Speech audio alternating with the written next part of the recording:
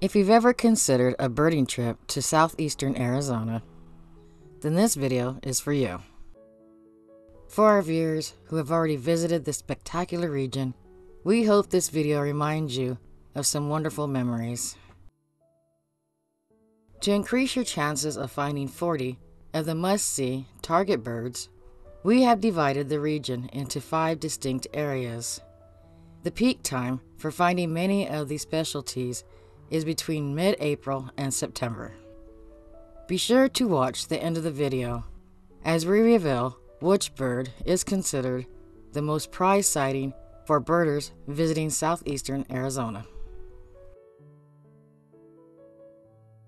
If renting a car, 4-wheel drive is typically not necessary, but we do highly recommend hiring a vehicle with high clearance. The Saguaro National Park is divided into 2 districts, which are geographically separated by the city of Tucson. The park is a great introduction to the birds of the Sonoran Desert and protects vast expanses of the giant saguaro cactuses.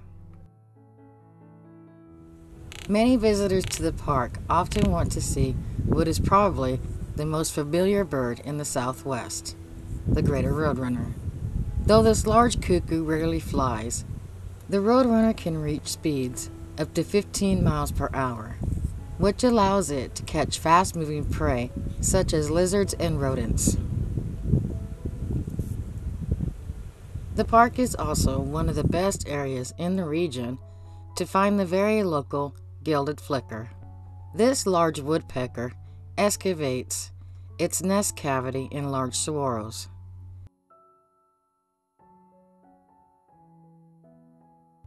The smaller Gila woodpecker is a plain buffy brown with black and white barring on the back. Although a common year-round resident in the Tucson area, this species has a very limited range in the U.S., being mainly restricted to southern Arizona. The Gambel's quail is easily recognized by the black, comma-shaped top knot protruding from its forehead. It is most active during the cooler early mornings and late afternoons. The tiny verdin is unusual in that it builds nests for both breeding and roosting, with the roosting nests being much smaller. The roosting nests help the verdin stay warm when the evening desert temperatures may drop to freezing. North America's largest wren, the cactus wren, is a common year-round resident in the park. Its scratchy call, which can often be heard in the cooler mornings, sounds somewhat like a car that will not start. The northern cardinal and the paraloxia are very closely related. They have extremely similar songs and habits.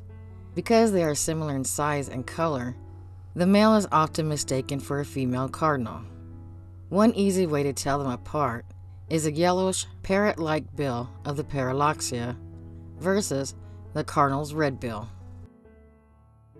Mainly a Mexican species, almost the entire population of the rufous-winged sparrow within the United States is restricted to the Sonoran Desert of south-central Arizona. The best time to find this late-season nester is when the males constantly sing at the start of the summer monsoon in July and August.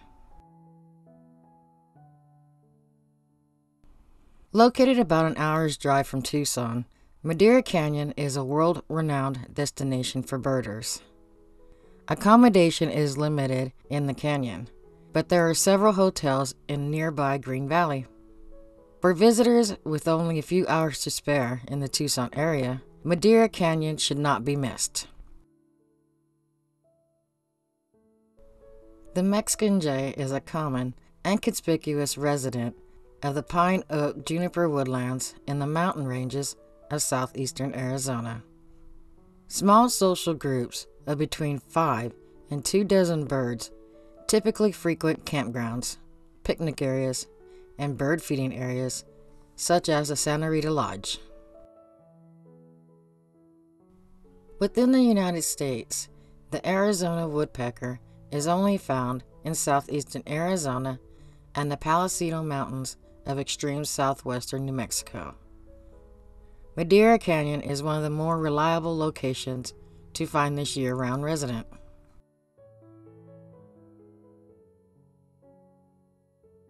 The distinct bridle titmouse is common in oaks, pine oak, and riparian canyons with sycamores typically above 5,000 feet, 1,500 meters. It is a year-round resident in the mountain ranges of central and southeastern Arizona and southwestern New Mexico. The stunning red, white, and black painted redstart is a common summer visitor to pine oak forests in the mountains of southeastern Arizona. A few hardy individuals remain through the winter. This warbler moves around constantly, flittering from one branch to another while fanning its wings and tail to flush insects. The mournful purr call of the dusky cat flycatcher in summer is a familiar sound in the canyon. A good area to hear and find this flycatcher is in the riparian area above the Santa Rita Lodge from April through September. When observed in the shade, the adult male varied bunting can appear all dark, but when exposed to the sunlight, a stunning mosaic of rich plum, crimson, cherry red, lavender, and violet shimmer in the light. Sadly, because of their beauty, these birds are often trapped and kept as cage birds in Mexico. Since the barreline hummingbird first appeared in the U.S. in 1964, it has become a rare but regular summer visitor to southeastern Arizona and has even nested a few times.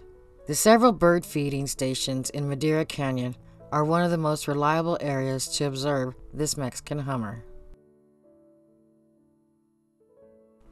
Located within the canyon, the fabulous Santa Rita Lodge grounds are famous for hosting a pair of nesting elf owls.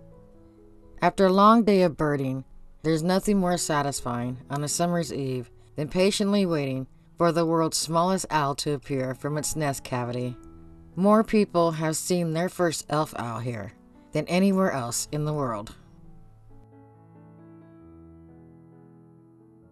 To watch more extensive videos of the Santa Rita Lodge and Madera Canyon, you can click the links below this video.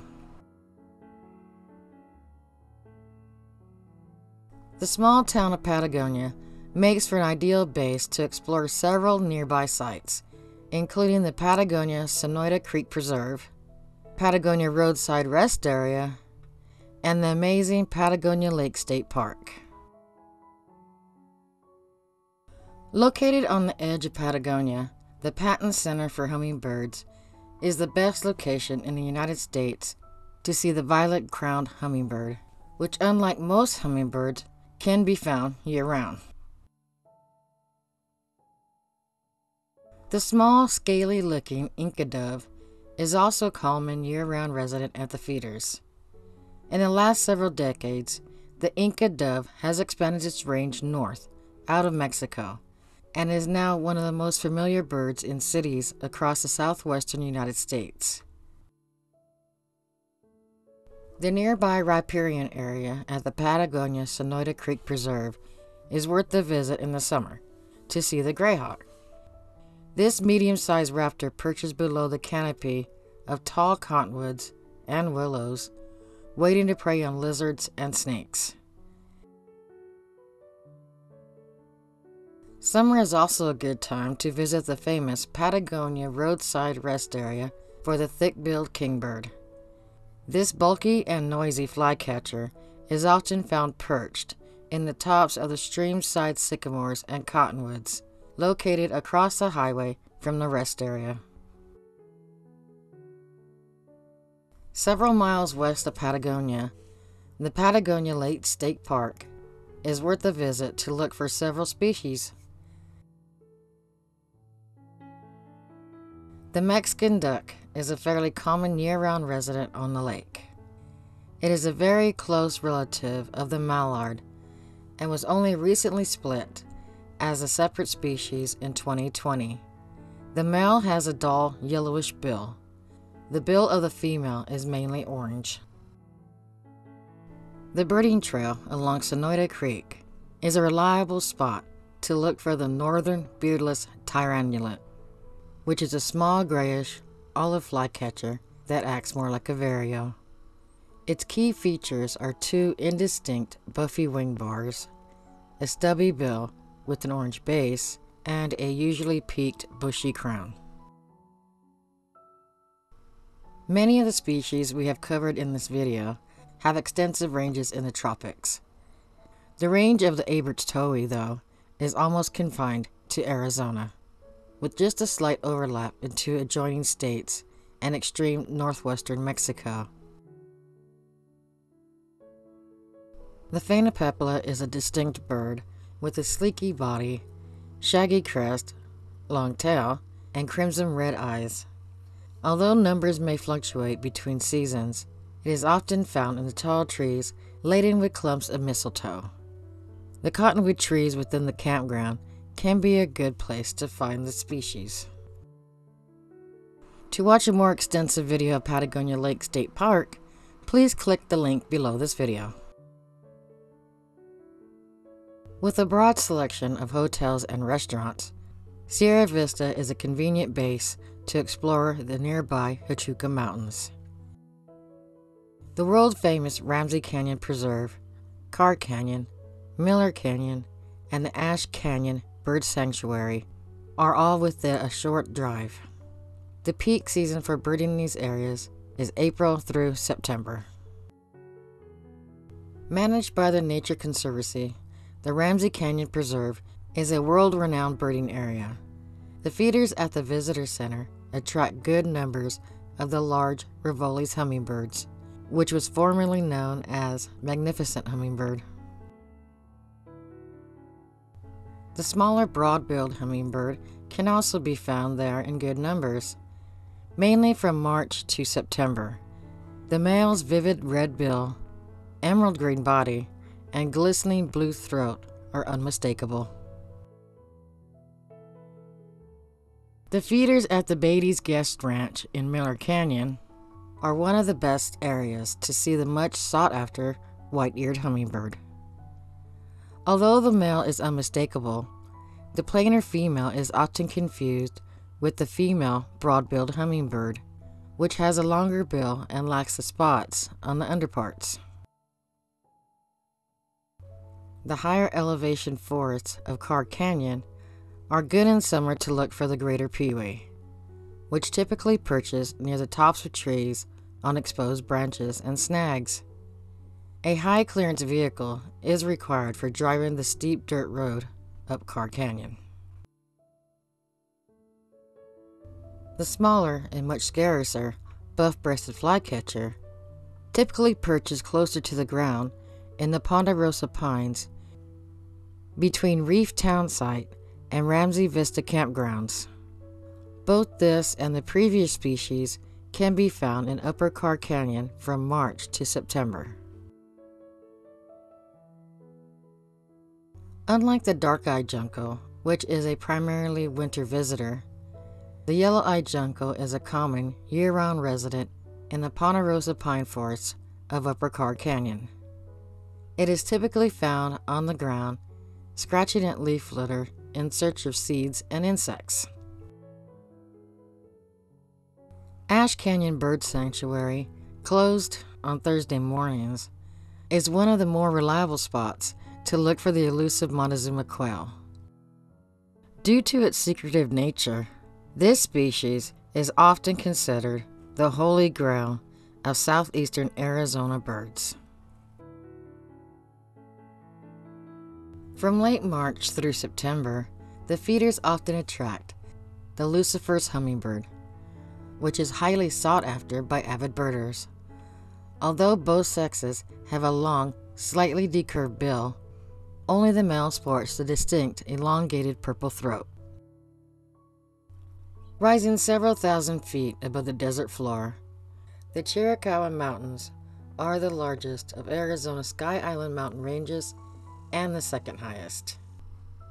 The mountains can be approached from Pioneer Canyon Road on the west side or from Portal on the east side. The best birding is above Onion Saddle along the road to Wrestler Park and Barfoot Park, as well as Cave Creek Canyon on the east side of the mountains. A high clearance vehicle is strongly recommended to drive the dirt road over the mountains, and snow and ice may make the road impassable in winter. One of the most sought after North American warblers by avid birders is the stunning red-faced warbler. This summer visitor inhabits the pine, oak, and fir forests above Onion Saddle from April through mid-September. Unlike most North American warblers, this species and the painted redstart place their nests on the ground. Most birders come here, though, to spot the Mexican chickadee.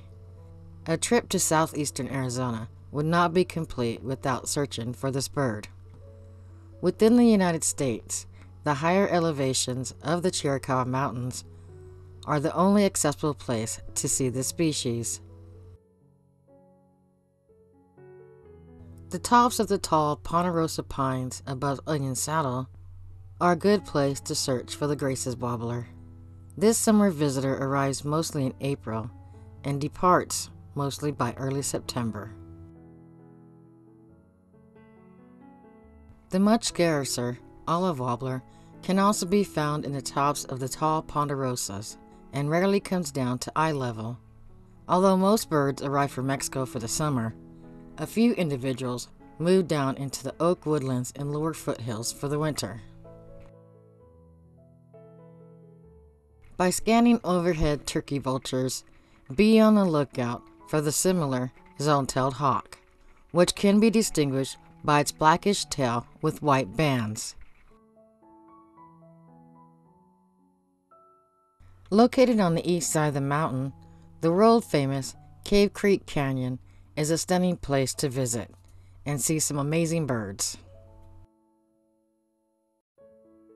North America's largest hummingbird, the blue-throated mountain gem, is a common summer visitor to Cave Creek Canyon, and one or two individuals typically stay over winter.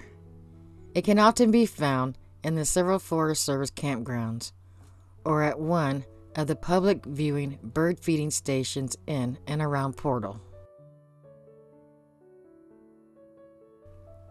The sulfur belly flycatcher is a large, streaky flycatcher that sounds remarkably like a squeaky toy. Although the U.S. breeding population is restricted to southeastern Arizona, recent confirmed nesting has been documented in adjacent southwestern New Mexico. We end this video with what must be the most sought-after bird southeastern Arizona has to offer: the spectacular elegant trogon. This mainly spring and summer visitor can be found along the sycamore-lined creeks, such as at South Fork.